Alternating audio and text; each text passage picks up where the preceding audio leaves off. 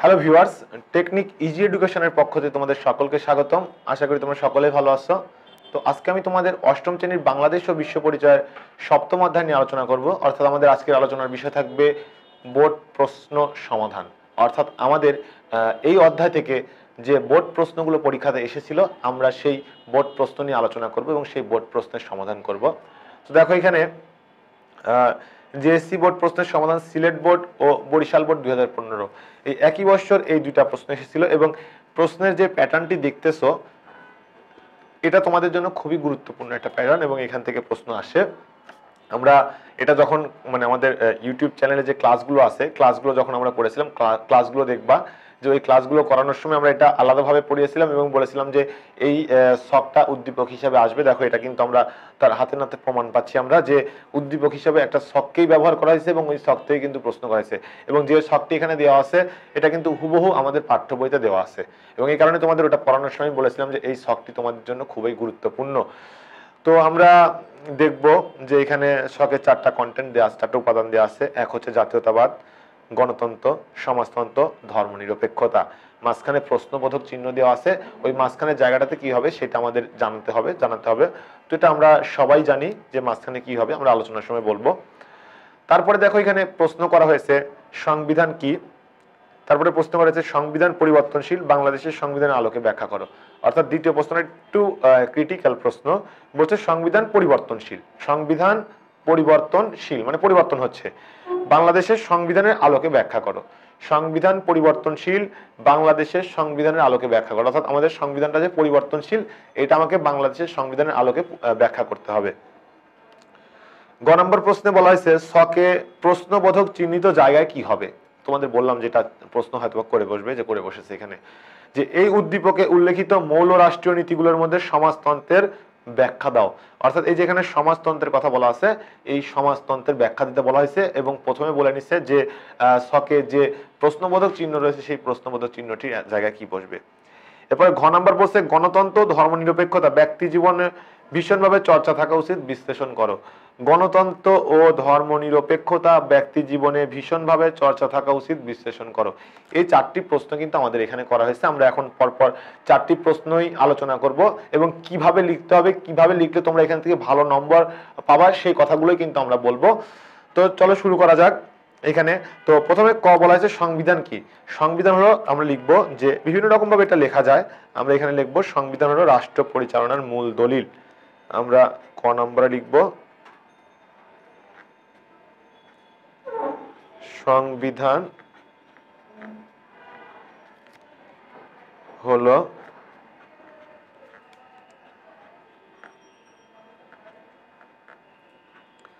রাষ্ট্র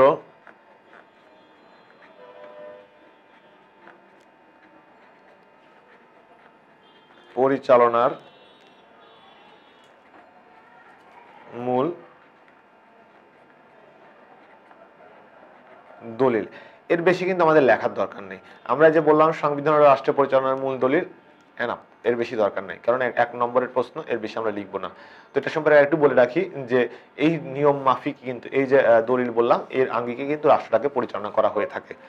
এরপরে খ নাম্বার প্রশ্ন বলা হয়েছে সংবিধান পরিবর্তনশীল, বাংলাদেশের সংবিধানের আলোকে ব্যাখ্যা করো। ক নাম্বারের প্রশ্ন, তাহলে আমাদের পরিধিটা একটু বড় করতে হবে। তাহলে আমরা বলবো যে হ্যাঁ, সংবিধান পরিবর্তনশীল, বাংলাদেশের সংবিধানও প্রতিনিয়ত পরিবর্তন হচ্ছে। যেমন আমরা উদাহরণস্বরূপ দিতে পারি যে বর্তমান সময় পর্যন্ত বাংলাদেশের সংবিধান 16 বার পরিবর্তন করা হয়েছে। এটা আমাদের পাঠ্যসূচির আলোকে আমরা বললাম 2014 সালে 16তম সংশোধনী করা হয়েছিল, কিন্তু বর্তমান সময় আরেকটি সংশোধনী করা হয়েছে। তোমরা এটা যেহেতু সৃজনশীল প্রশ্ন লিখতেছো সুতরাং এখানে একটা কাজ করতে পারো। আমাদের তো প্রথম শর্ত হচ্ছে যে আমাদের পাঠ্য বইতে যে তথ্য বা ইনফরমেশন থাকে সেটা আমাদেরকে ফলো করতে হবে, হাইলাইট করতে হবে, লিখতে হবে। তাহলে আমরা এখানে 16তম কথা লিখলাম, তবে লিখতে পারো যে অতি সম্প্রতি আমাদের সংবিধানের 17তম সংশোধনী করা হয়েছে। তার মানে এই যে আমরা 17তম সংশোধনীর যে ইনফরমেশনটা দিলাম আমাদের পাঠ্য বইতে 16তম রয়েছে, 16 বার সংশোধন করা হয়েছে সেটা আমরা বললাম।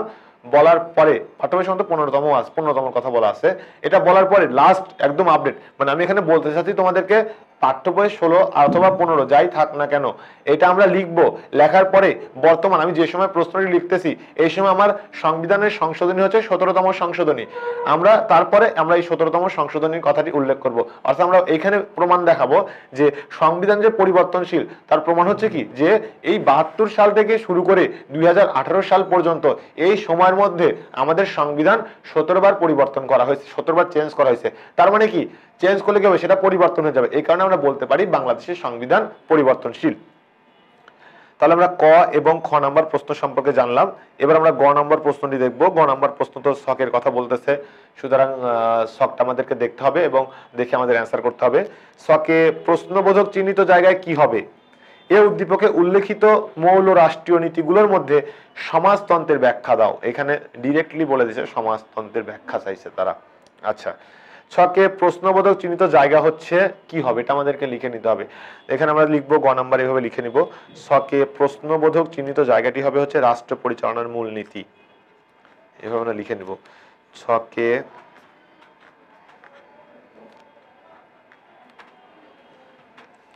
প্রশ্নবোধক চিহ্নিত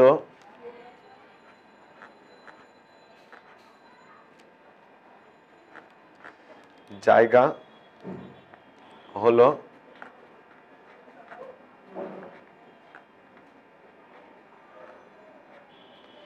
রাষ্ট্র পরিচালনার মূল নীতি। এই কথাটা কিন্তু আমাদেরকে অবশ্যই প্রথমে লিখে নিতে হবে। তারপরে কি বলছে, যে এই উদ্দীপকে উল্লেখিত রাষ্ট্রীয় নীতিগুলোর মধ্যে সমাজতন্ত্র। তাহলে এই যে আমরা এখানে সমাজতন্ত্রের কথা দেখতেছি, আমাদের এই যে চারটার মধ্যে একটা আছে সমাজতন্ত্র, আমাদের এই সমাজতন্ত্র সম্পর্কে কিন্তু আলোচনা করতে বলা হয়েছে। তাহলে আমরা এখন সমাজতন্ত্র সম্পর্কে যে কথাগুলো বলবো সেগুলো আমরা বলি।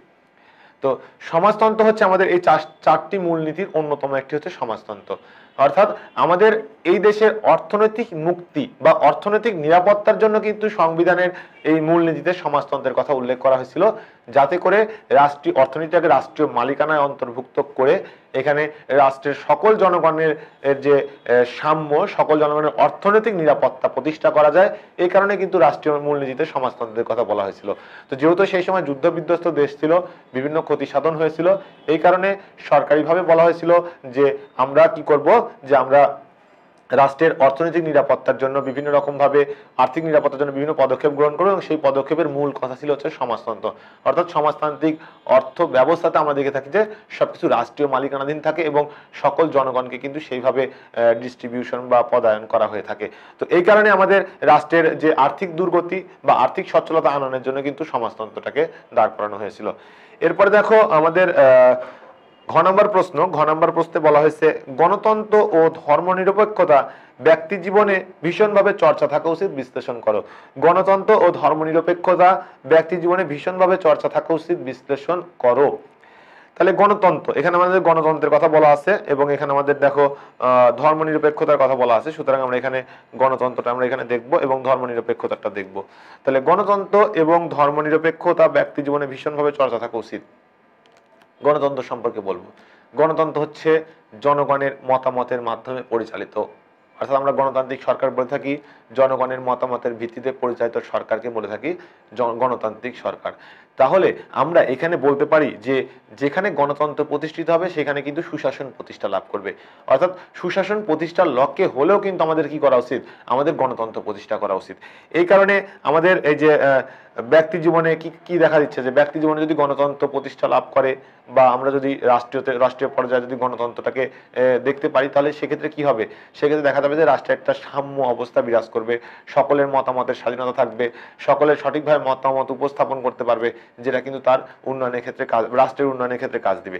আরেকটি বিষয় বলা হয়েছে ধর্ম নিরপেক্ষতা, অর্থাৎ এখানে কেউ কারো ধর্মে কোনো ধরনের হস্তক্ষেপ করবে না। কেউ কারো ধর্মে কোনো ধরনের বাধা প্রয়োগ করবে না, যার যার ধর্ম শেষে পালন করবে, স্বস্বভাবে ধর্ম পালন করবে, কোনো ধরনের প্রভাব বিস্তার করবে না, এটাকেই বলা হচ্ছে ধর্মনিরপেক্ষতা। তাহলে দেখো, গণতন্ত্রে জনগণের মতামত, জনগণের অধিকার, জনগণের কার্যক্রম প্রতিষ্ঠা হলো। ধর্মনিরপেক্ষতাতে কি দেখলাম, যে যার যার ধর্ম শেষে পালন করতে পারলো। তাহলে এই যে দুটা বিষয়, এর ফলে কি হচ্ছে, যে ব্যক্তি জীবনে ভীষণভাবে সুবিধা হচ্ছে, অর্থাৎ আমাদের রাষ্ট্র ব্যবস্থাটা গতিশীল হবে, আমাদের সমাজ জীবন গতিশীল হবে, আমাদের জীবনযাত্রার মান উন্নত হবে এবং আমরা খুব উন্নত পর্যায়ে খুব দ্রুতই পৌঁছে যেতে সক্ষম হব। এই কারণে বলা হচ্ছে গণতন্ত্র ও ধর্মনিরপেক্ষতা ব্যক্তি জীবনে ভীষণভাবে চর্চা থাকা উচিত। যদি চর্চা রাখা যায় তবেই রাষ্ট্রের উন্নয়ন ত্বরান্বিত হওয়া সম্ভব। তো এই প্রশ্নগুলো আমরা এইভাবে লিখে দিব, যে 4 নম্বর যে প্রশ্নটি আমরা আলোচনা করলাম। তো দেখো, আমরা এখানে 4টা প্রশ্ন নিয়ে কথা বললাম, সংবিধান পরিবর্তন সেই বিষয়টি নিয়ে কথা বললাম, এবং সর্বশেষ যেটা নিয়ে কথা বললাম, যে এই যে শখটি তোমরা দেখতে পাচ্ছ, যে চিত্রটি বা যে উদ্দীপকটি তোমরা দেখতে পাচ্ছ, এটা কিন্তু তোমাদের জন্য খুবই ইম্পর্টেন্ট একটি আর কি, এবার পরীক্ষাতে এটা আসতে পারে। সুতরাং এটা নিয়ে একটু ভালো করে চর্চা করে যাওয়াটাই ভালো। এবং আমি যেভাবে বললাম, যদি এই প্যাটার্নে প্রশ্নটি চলে আসে, তাহলে অবশ্যই চেষ্টা করবা আমি যে সিকোয়েন্স অনুযায়ী বললাম সেই সিকোয়েন্স অনুযায়ী লেখা, তাহলে ইনশাল্লাহ আমরা এখান থেকে ভালো একটা নম্বর ক্যারি করতে পারবো। তো আজকে এই পর্যন্তই, সকলে ভালো থাকো, ধন্যবাদ সবাইকে।